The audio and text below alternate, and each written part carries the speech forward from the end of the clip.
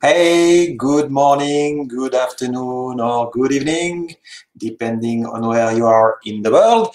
Here in Thailand, it's 3:15 p.m. in the afternoon. Outside, it's about 33 degrees Celsius, and I'm inside with air conditioning because it's a bit hot otherwise. All right, I came across a wonderful article that will help all content marketers, online marketers that need great content for their website, for their videos, or anything. It's called 25 plus content editing tips and tools. Go through this article. I will post the link right under the video later. And this is something we will go through.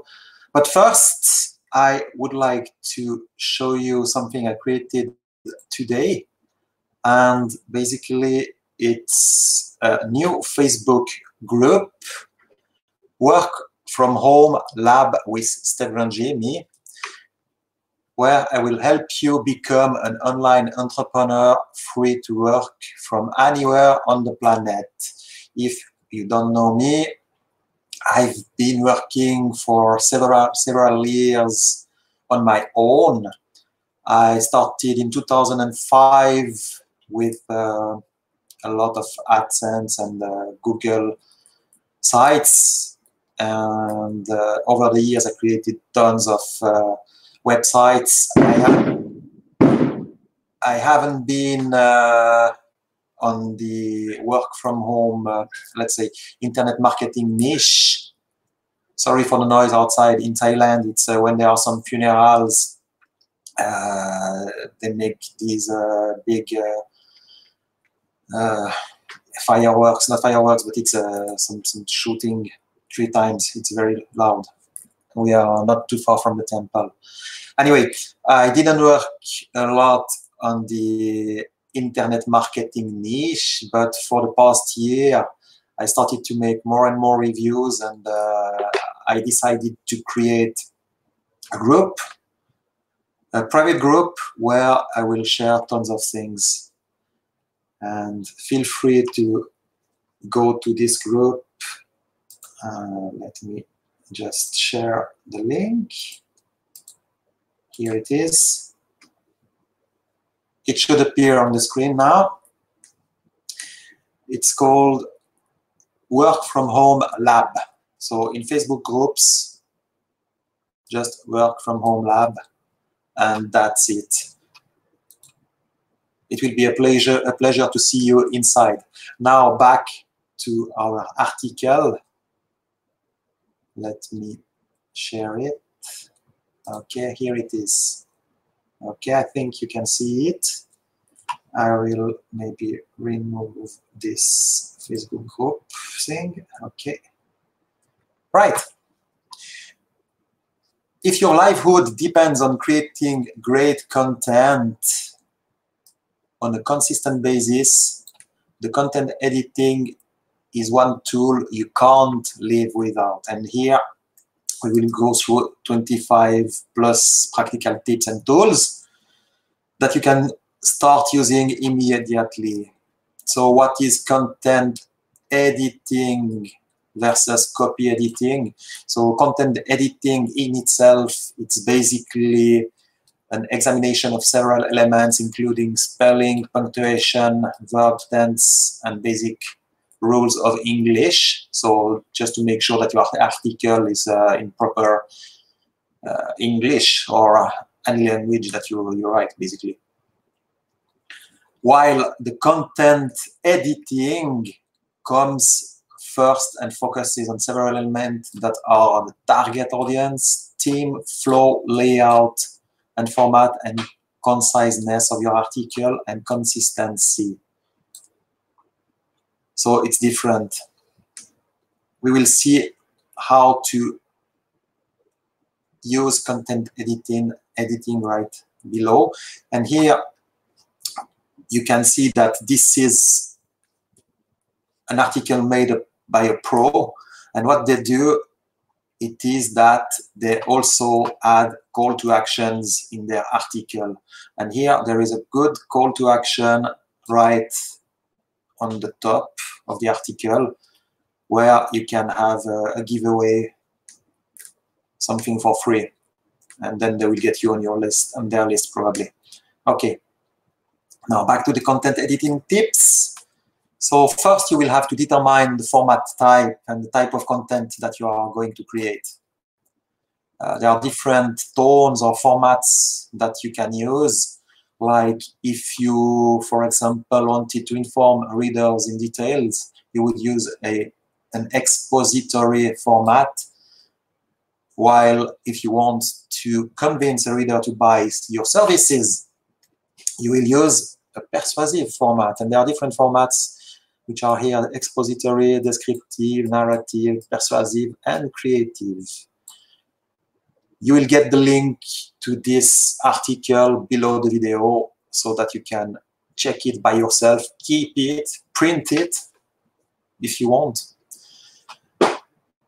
Then you start by creating an outline to get an idea of your content, and it can be a pretty simple outline with bullet points like our numbers here. You could compare this to maybe a table of content. Okay, so here I will know that I have to go into those topics. Or you could use an informal outline, which is a little bit more detailed, where you add some detail about each specific sections, a few lines that will help you create your content. And you do this for each paragraph or, let's say, bullet point. Some like to use an outline tree. Let me refresh my page because I'm using this editing. Okay, no, I need to refresh the page because there isn't enough data for the screenshot. Okay, that should make it. Let's do it again. And back to, where were we? Oh, sorry for that. I'm not,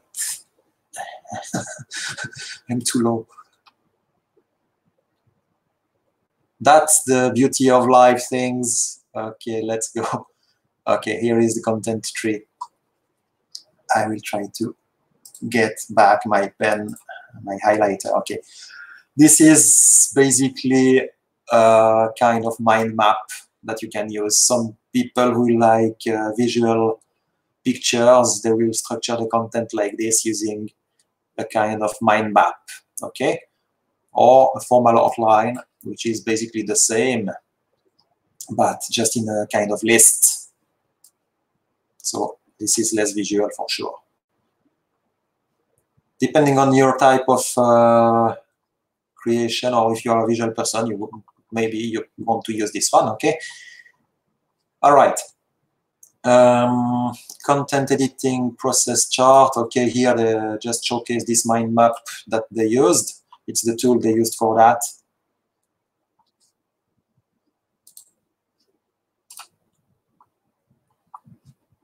Okay, mind map.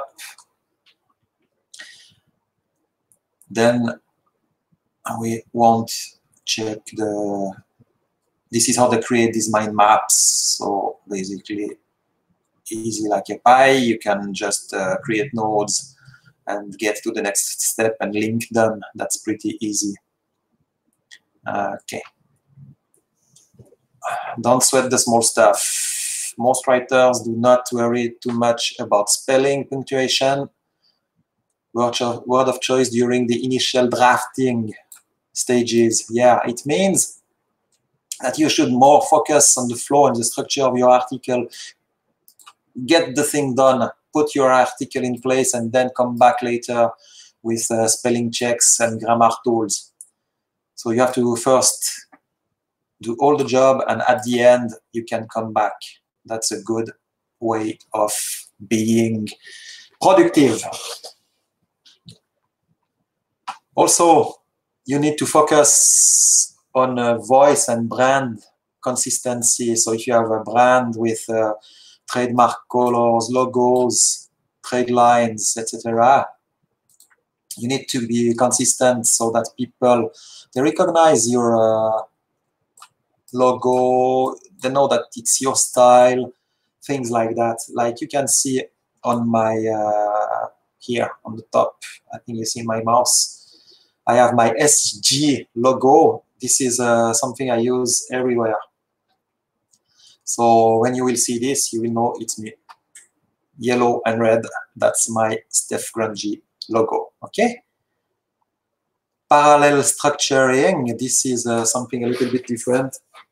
Usually in one paragraph, you should contain the main idea, but some people now think it's a good practice to break up in smaller paragraphs that are more bite-sized. So, like for complex topics, incorporate parallel structuring will keep the readers engaged. Okay? Use smooth transitions as well. Like before I started with first, I would like to show you my new Facebook group. Okay? Use things like in addition, in contrast, next, then, etc., etc. Okay? Use those transition words. They are good to go from one topic to another, and use conclusions as well. Try to hook the readers from the beginning because you only have a few seconds to capture their attention. If you miss that, they will leave your site for sure. It's the same with video content, video marketing. If you're not able to get your reader hooked very quickly, or your viewer, they will leave and maybe never come back. Hopefully not. Okay, use call to actions. You saw on the top, I showed you that there was a freebie. This is a call to action, but you can use call to action at the bottom of the post. You could connect on social, like I told you. I would like you to use my Facebook group, come to my group, so that you can get some nice tips, freebies. Let me see if I can, yeah, give you, okay. I will put it here. So if you are watching this video on Vimeo or YouTube, you will find my group, okay? Let's make it like this. I'm using a new live tool called BeLive.tv. It's pretty nice. And it has those kind of things that are kind of funny and nice, but maybe a bit distracting. Tell me. I want to know that in my feedback, or you can put that in the comment. And just before, since it's one of my first lives, I already made this video. I shot it, and after a few minutes, when I put in full, I put my screen showing the article in full page, there was no sound. If I want to get sound, I need to have this small picture-in-picture here, where I am, and like here, down. Otherwise, it won't work. So pretty crazy. It was a 25 minutes video, and I have to redo it. But that's life. Let's be positive. I got a little bit better maybe this time. No idea, you will tell me. I hope you can understand myself. You know that my first language is French, all right? I'm Swiss, I'm not French, but I'm from the French-speaking part of Switzerland. So we are getting lost. Let's go back to our topic. Use storytelling. Basically, it's what I'm doing now. One of the biggest mistakes that you can make is to assume that because you're writing a non-fiction, you're not telling a story. Okay, we are talking about content marketing. It isn't a fiction, but I talk about Thailand, I talk about Switzerland, we tell a story. we tell people that they can work from anywhere in the world. This is what makes people dream, you know, and follow you, hopefully. Okay, and be focus on transparency. Be honest also, huh? Always. Begin with a hook. Give meaning to a product that is otherwise impersonal. Incorporate before and after situation, highlighting the benefits of the product you are showcasing. Like in this article, the benefit will definitely be that you will get tools below that you can use, and also that you will get more organized and better at content creation. All right. Make sure that you examine your articles from a cell phone or tablet. Basically, let me show you. Your content always has to be mobile friendly, otherwise if people can't see your content,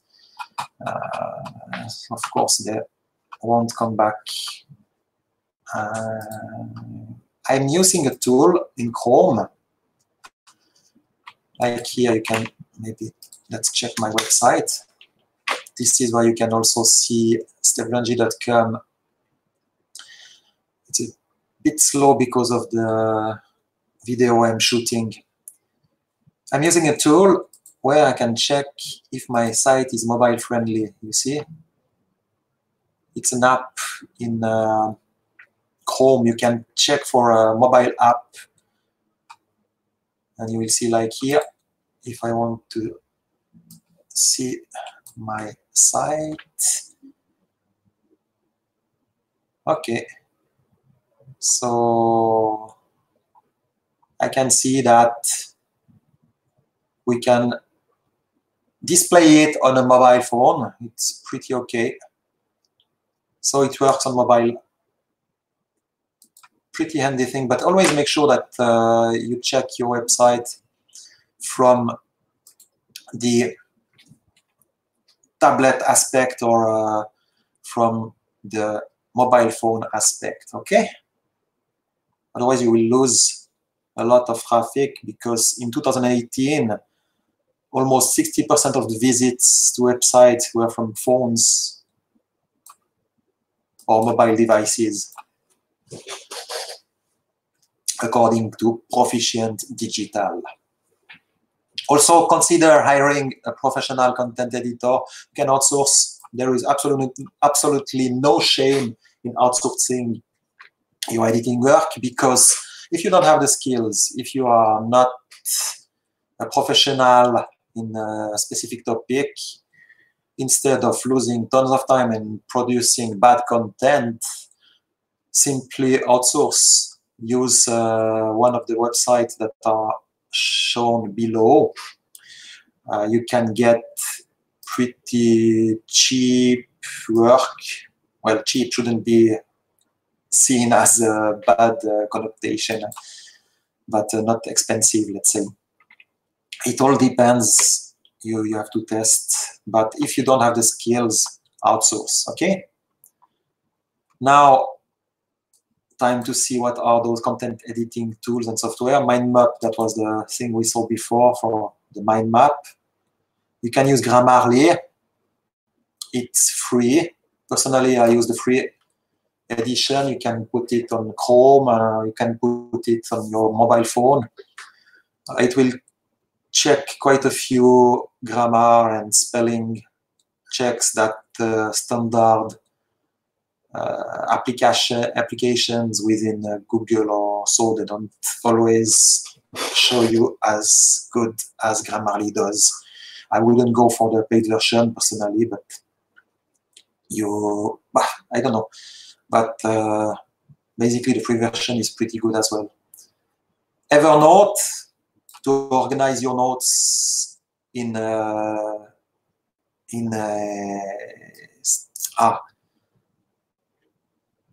place that you can come back and putting all your notes under the same hood, okay? Asana. Asana is a project management system which is very user-friendly. You can use a free version, as I believe, as well. It's very popular. Let me reload that. Okay.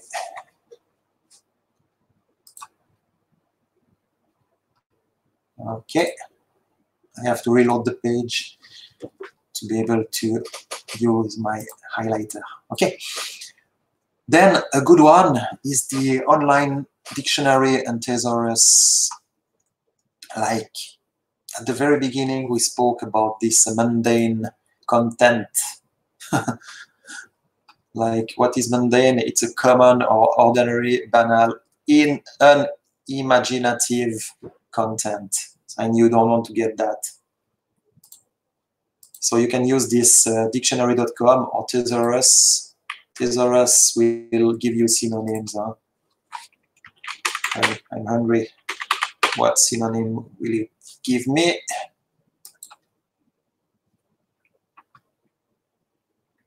Eager, greedy, keen. Well, it depends on the context always. The most relevant are highlighted in yellow. Okay. Now, Canva, it's a design tool where you can edit pictures, you can create banners, you can do lots of things, cool stuff. Free version is pretty good. There is a paid version. I believe you use it mainly to get images, stock images that are paid.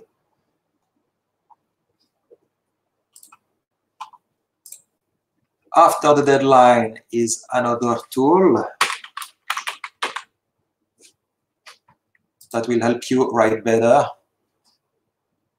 And Stack Edit is also another tool to improve your writing experience.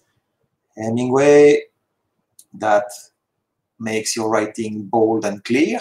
Okay. Copyscape is a good one. If you want to check if your content is reused by others without giving attribution, or maybe you don't want people using your content or copy.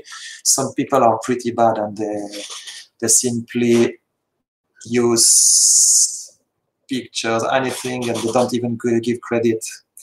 If it's the case, you can check with this Copyscape and file a complaint in if people steal your content without giving attribution. Okay. This Schleifender is a text verification tool. So this is the sleeping rabbit. Okay.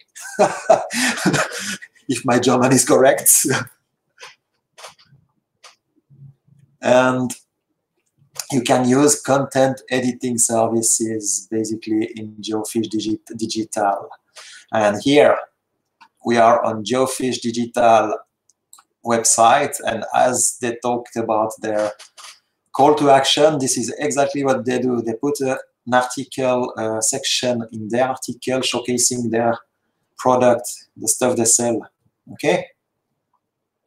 You can use Fiverr, which was very cheap in terms of expenses. It was $5 for one service, basic services for anything. You can find people doing anything over there. Now it's a bit more expensive. It's no more $5, I believe. You can use Upwork. This will be a little bit more expensive. It's all about outsourcing, huh? Right here. So to find freelancer to do the content marketing or anything you want, they will do related to online marketing. Upwork gives better quality.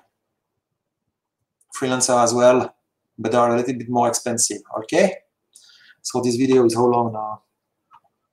Oh, 25 minutes. It's about time to wrap up, which will be the conclusion. So here, one more time, we can see that Cody Slingerland has done a great article. He puts his signature.